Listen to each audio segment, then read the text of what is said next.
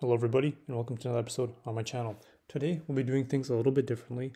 We'll be looking at how to create a dividend growth portfolio that is suitable for yourself and your goals.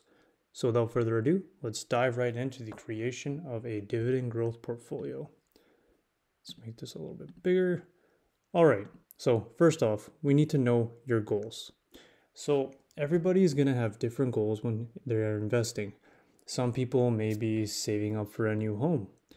Some people are looking at retirement. And if you're going to be saving or investing for retirement, how long will it be until you retire? Are you starting when you're 50 years old and you have 10 years? Are you starting a little bit younger at 45? Are you starting, a little bit earlier in your investing years? Are you maybe 30 years old? It's kind of my situation. Or even are you even younger, which would be great? Are you starting investing when you're 20 to 25 years old? So is your investing time horizon a lot of years?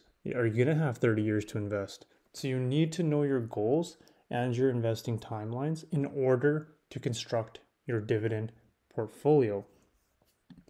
Now, my goals, what I have is I'm going to be retiring in 20 years, for example. That's my goal. So I am investing aggressively every month through my workplace pension plan and then also investing in other brokerage accounts in order to reach my goals of retiring in 20 years. Now, this may be different for you. You might be a little bit younger, 20 years old, so you have a lot more time on your hands in order to invest, which is great. That would be awesome. Or maybe you're a little bit later in life and you need to invest even more aggressively in order to meet your retirement or your investing goals. So step one is knowing your goals. Step two is knowing your circle of competence. So what is a circle of competence?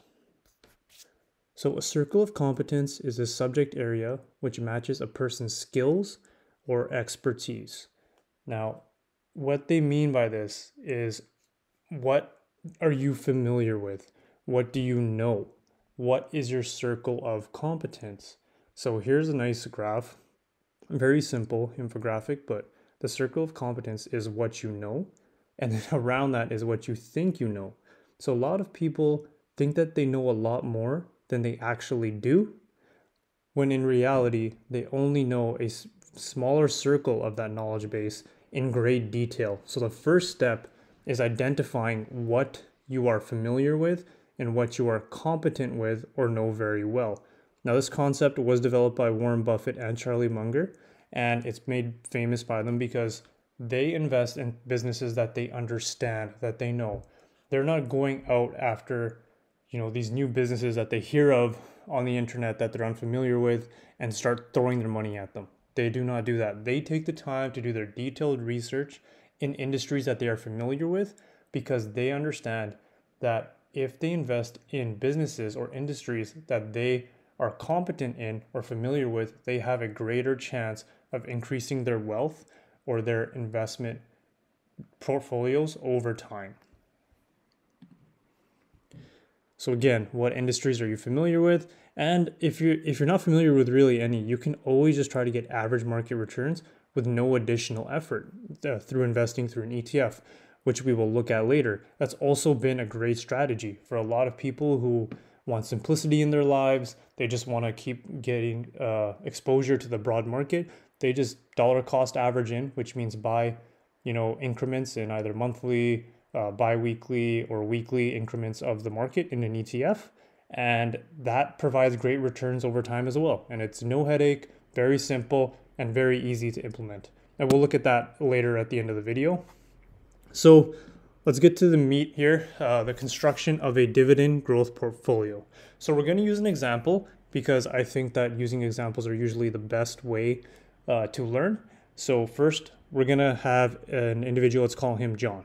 He's 26 years old, he just finished school, and he's now in his career. Let's say he's an accountant. He just finished business school, he's graduated, he's done his CPA, now he's working in his career. He saved up $10,000 and he wants to create a dividend growth investing portfolio. Great job, John. Love to hear this. He has the time to research individual companies and he wants to invest in individual stocks.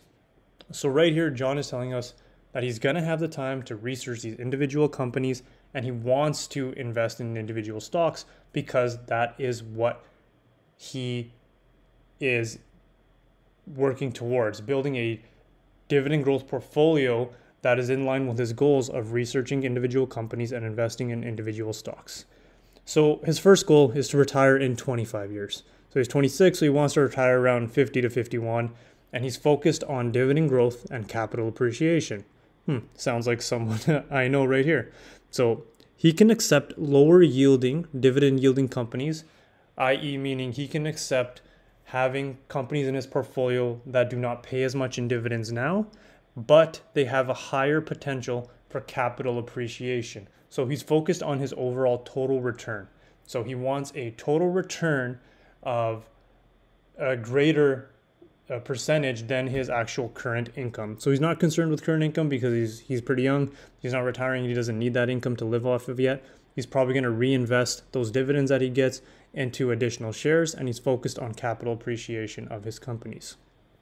So now that he knows his goals and what his investing strategy is, he can now focus on his circle of competence. So to do that, he ends up examining each sector individually. So he looks at different sectors in the stock market individually. So what I've done is I've pre-made a portfolio, assuming that he has this $10,000 to invest, and doing it with the companies that he feels familiar with. So first, he's an accountant. He works with computers all the time. He works very well with Microsoft. So Microsoft right here, as we can see, let's go look at Qualtrim. So this is my portfolio, one of my portfolios here that I share on the channel. So he goes and we look at Microsoft. So Microsoft, he is very familiar with Microsoft because he uses their Office suite, their Outlook, their PowerPoint, their Excel, etc. at his workplace. So he likes to invest in what he knows and what he feels competent in. So Microsoft develops, license, and supports software, services, devices, and solutions worldwide. They have productivity and business processes, intelligent cloud, and more personal computing. They offer Office, Exchange, SharePoint, Microsoft Teams, Skype, LinkedIn, Dynamics 365, etc. Now they also are in the gaming space, excluding Xbox hardware, basically everything computer related Microsoft does. So he feels comfortable investing in Microsoft, and then he starts doing his research. So he starts looking at their revenue, how much the revenue has gone up over the past 10 years at about 10%.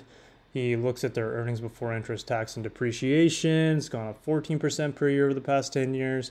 Looks at their free cash flow. So he starts researching this company and he starts reading their financial statements, looking at their trends over time, looking at their dividend growth at 11.45% per year over the past 10 years.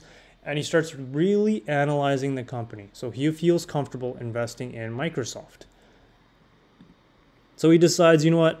I want to put $1,500 of my $10,000 into Microsoft because I feel like they will have good growth over the next 20 years.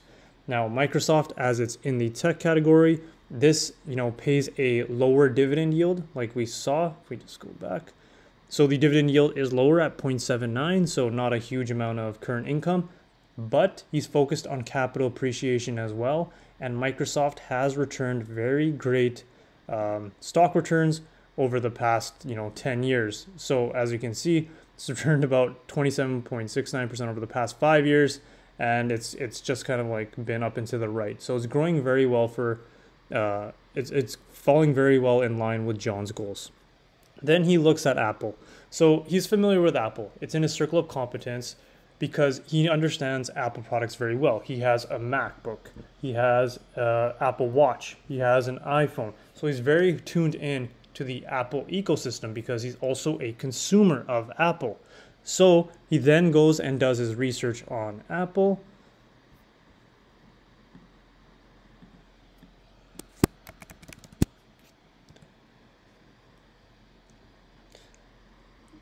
And he can see again, it has a lower starting dividend yield, has a low payout ratio, but he looks at Apple and he says, you know what, it's a great business. Their revenue is growing tremendously over time.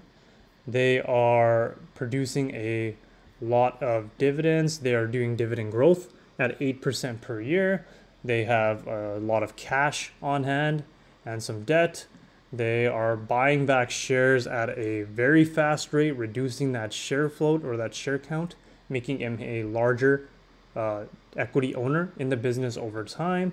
And like we said, he's familiar with their business. You know, they manufacture smartphones, they create the iPads, Macs, they have AirPods. He's a consumer of Apple, and he understands Apple to such a degree that it falls within his circle of competence. Therefore, he does more research on the company and feels comfortable making this investment. Now, CP Railroad. So let's say he drives to work and he's stuck all the time at a train. This happens to us a lot here. He's stuck at a train and he sees CP, that logo right across the train emblem. You know, when the train's passing by, it's imprinted on each train car. There's CP, CP, CP. So he starts getting curious and he starts researching about CP, Canadian Pacific.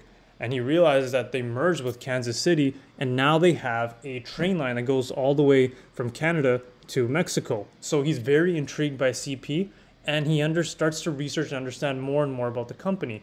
So CP is a railroad. It's very hard to break into this industry, and they have large moats. These businesses, they're the backbone of our economy. They transport, you know, grain, other agricultural supplies, sometimes coal, automotive parts, other consumer products. So he understands this as he does his research, and he decides, you know what, I'm going to add $1,000 of CP to my portfolio because it's a great company and I see it being around for the foreseeable future. Now he looks at his bank account. He says, oh, TD Bank. You know, TD, I bank with TD. I have a couple accounts. I have a credit card with TD. And I feel very great about their customer service. So I want to do some more research on TD. He says, okay, let's go and look up TD. So Toronto Dominion Bank, he looks up TD and he says, whoa, they have a higher dividend yield at 4.66%. So this is great. They'll pay him a lot of current income, but this is because they are a more mature company.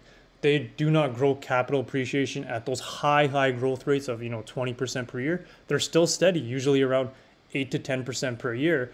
And their total return over the past 20 years has been around 11 or 12%, if I'm not mistaken. So they're still a great company that fits in with his goals, with his investing goals. So he decides, you know what, I'm going to add TD to this portfolio because I know them. They're in my circle of competence. I understand the banking and what they do. So I'm very familiar with them. All of a sudden, John's out one day. He swipes his Visa card and he looks at it and he says, okay, well, I'm paying with my Visa. Is Visa a company I can invest in? And the answer is yes. I actually made a full video on Visa and how their business works, and I'll leave a link for that in the description below and a link in the top right corner you should be seeing now. So Visa, he understands, is a payment processing company. They are taking a percentage of every transaction that he does when he swipes his card. So as he does more and more research, he understands that this is a very great business. They have high margins and they do not really require a lot of capital. They are basically a money printing machine. So again, I encourage you to go look at that video I made on Visa and you can go check that out. So he decides to invest $1,000 there. Now, Texas Instruments. Texas Instruments, he starts reading an article, let's say he's on his computer, about semiconductors. There's all these other semiconductor companies like NVIDIA and all these other things. Then he sees Texas Instruments and he wonders, oh, I would like to learn more about Texas Instruments. So he does his research. And then, again, I made a video on Texas Instruments. I encourage you to check that out. I'll leave it in link in the description below and in the top right corner. But he decides that Texas Instruments, after watching my video, he decides that he would like to invest $1,000 in Texas Instruments because they have large operating margins. They're very consistent with their capital allocation. They're a great dividend payer, and they have a long history of being a great total return, including the dividends and capital appreciation of the company. So a great investment. Now, John, like a lot of us, he goes with his family. They go to Costco and they spend thousands of dollars a year at Costco. So he decides, you know what, I'm going to do some research in Costco. And he finds out that Costco is one of the fastest growth companies there is out there. And it is an amazing investment. So Costco, he decides that, you know what, since I'm spending so much money anyways at Costco, I might as well invest in the stock because I understand their business. I understand that they require people to pay for memberships every year. And just through that membership revenue alone, they generate so much revenue that they end up being able to have share buybacks. They pay out dividends at a high rate. They are growing. and their parking lot is always busy. So that's a great business, and John decides that that's something that he should own. Next, we have Lowe's. So Lowe's, John goes there, he goes, let's say he buys a doorknob for his house or something, it breaks, and he's like, well, I think I can invest in this company too. So he decides to do his research on Lowe's. Searches up Lowe's, and he realizes, okay, they pay a decent dividend yield at 2%. They have a low payout ratio at 41%. They have a low profit margin, and they have a lot of debt. So maybe they might be good, maybe not. But then he realizes, oh, where do I go when I need things? I go to Lowe's or Home Depot for my home supplies. That's it. That is what you call a duopoly. Lowe's and Home Depot have a duopoly on the home building, home renovation markets. So John realizes this and says, you know what? I want to invest in Lowe's. I'm going to look at their revenue. I see that it's growing at a respectable rate. I want to look at their dividends. Are they increasing dividends over time? Yes, very, very fast. And are they buying back shares? Yes, they're buying back shares at a huge rate. So he decides, you know what? This is a great company that I'll do more research in and possibly invest $1,000 into. So that is Lowe's. Then he has $1,000 left, and he says, you know what? I don't know really anything else about any other companies, or I don't really want to research that much any more companies. I feel like I've done my due diligence on all the other companies. So I just want to have, $1,000 into a low cost ETF. So he says, I'm going to put $1,000 into SCHD. SCHD is one of the most famous dividend ETFs. A lot of dividend lovers love this. So I'm just here on the Schwab site, and then I look up SCHD, and I can look at the fact sheet. So he says, I'm going to read the fact sheet, and let's look at SCHD. So SCHD, the fund's goal is to track the Dow Jones US 100 index. It's a straightforward, low-cost fund offering tax efficiency, and it serves as a part of a core or complement in a diversified portfolio. So this could be a core holding, it could be half of your dividend growth portfolio or more, or it could be a complement like John is using here at 10%. And invest in stocks for fundamental strength relative to their peers based on financial ratios. So here you have some info about SCHD. You have the expense ratio here, so that's just the expenses associated with the fund. So let's say, you invested whatever $1,000 or whatever, you'd have to pay like 6 cents per year. So very, very cheap to invest into. And then you can see the investment style. So it invests in large value companies. And then it has the actual companies here in the portfolio. So the top 10 holdings here, you can see as of March 31st, 2023. Healthcare, AbbVie, you have Cisco in here, Texas Instruments, which we looked at, Pepsi, you have UPS, Verizon, Coca-Cola, Pfizer, Broadcom, Home Depot. So a lot of household names and things that John might be familiar with already and he feels comfortable investing into. Also has the sector weightings here. The sector weightings, in industrials, healthcare, financials, those are the higher, more mature dividend-paying companies or sectors. And you have consumer staples, technology, energy, consumer discretionary, communication services, materials, utilities, etc. So that kind of concludes John's first $10,000 investment as an example. Now, that's with John wanting to do the research into all of these companies and this ETF and saying that he wants to invest into these individual companies. Now, what if you were somebody who just didn't have the time to do this and you didn't really want to do this and you're not interested in investing, but you wanted to still get great returns? That's 100% fine.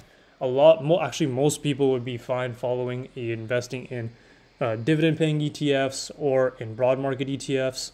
It all depends on what you want to do and how much time you want to commit to this. But most people would be fine. They just dollar cost average in, put a couple $100 a week in there or a month or whatever you can, and then you would be getting the market returns of that ETF. So we're going to look at one popular one here in Canada, VDY, the Vanguard FTSE Canadian High Dividend Yield Index. And I'm actually just going to click the fact sheet. It's a lot easier to just look at the fact sheets and they present everything kind of in one nice PDF. Okay, so this fact sheet is updated May 31st, 2023. We can see the ticker symbol is VDY, so that's the ticker you would look for if you're buying this. It's traded on the Toronto Stock Exchange. So here we can see the net assets and the management fee here, very low still at 0.20, and the management expense ratio So that is the management fee along with the expenses is a total of 0.22%. So still pretty low. We can see since inception, the market return of this ETF has been about 8.64%. So that is still a great return. Scroll down, we can then look at some characteristics of this ETF. So this ETF has about 56 stocks, now price to earnings of 12. So a lot of lower price to earnings companies. So price to earnings is ratio is the stock price or divided by the earnings per share of each of those companies within this ETF. So 12, that's a very reasonable price to earnings. So these are more mature companies and higher dividend paying companies. Now the earning growth rate here, again, 9% per year. So that is respectable. That's not 20% per year earnings growth, but 9% is still great. Now we can look at the sectors in this. And since this is Canada inside Dividend, in our Canadian economy, we basically have banks and we have energy. Those are basically the two main proponents of our economy. So financials, as we would expect, has a higher rating here at 54%. Energy coming in closer at 27. Then you have some telecoms, utility, consumer discretionary, and a little bit basic materials and some real estate as well. So that's the sectors that we would be investing into this ETF. Now the top 10 holdings, you're going to have Royal Bank being the biggest at 13%. It's the biggest bank in Canada, followed by the second biggest bank, Toronto Dominion, at 11.3%. You have Enbridge, CNR, Bank of Nova Scotia, BMO, BCE, TC Energy, Suncor, CIBC. So that's if you wanted to invest into VDY. So that is kind of how you could create a dividend growth portfolio by looking at your individual goals and trying to decide what you would like to invest in and what actually fits your circle of competence and will allow you to keep up with it over time. So I hope you enjoyed the content. If you did, leave a like, subscribe to the channel, and leave some comments if you like. So that's kind of how you make a dividend growth portfolio. And I hope you guys have a great day. Thanks. Bye. Please note, I'm not a financial advisor by any means. Investing is risky. Please do your own due diligence, as I'm not liable for any of investing losses you may incur. Thank you. Bye.